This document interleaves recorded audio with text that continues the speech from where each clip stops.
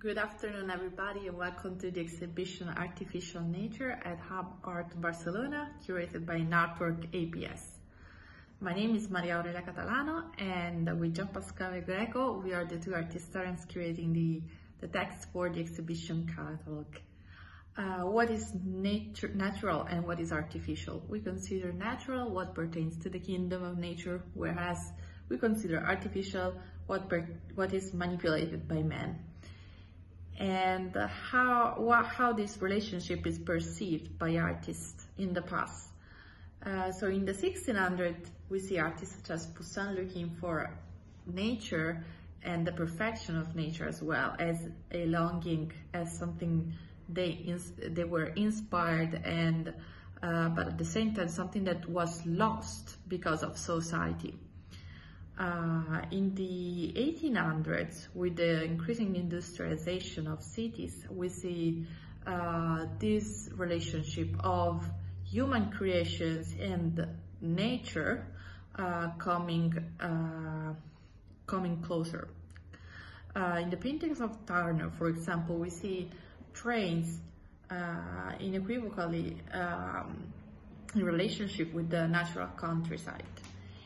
Where the train is exalted by the natural landscape. In the late 1800s, other artists such as the Impressionists have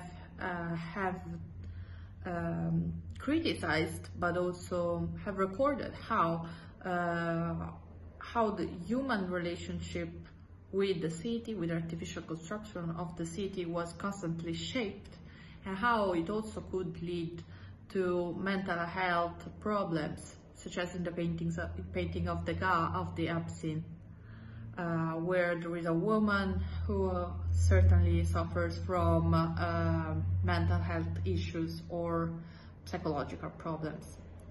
Other artists at the same time in England have recorded, have looked at the relationship within nature to find relief from the artificial living of the city.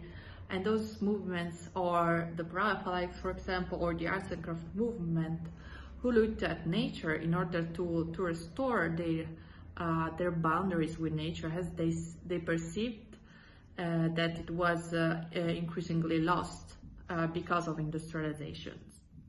And what about nowadays?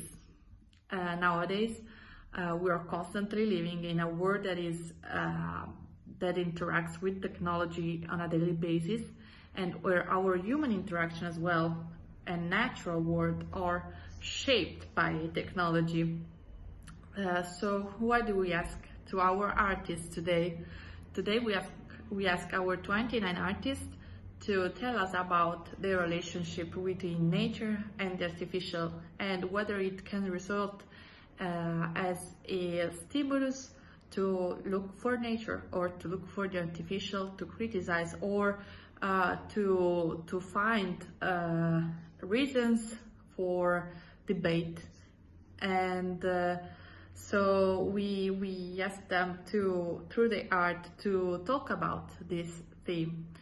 So I'm pleased to welcome you to the exhibition Artificial Nature, and I wish you a good continuation. Thank you.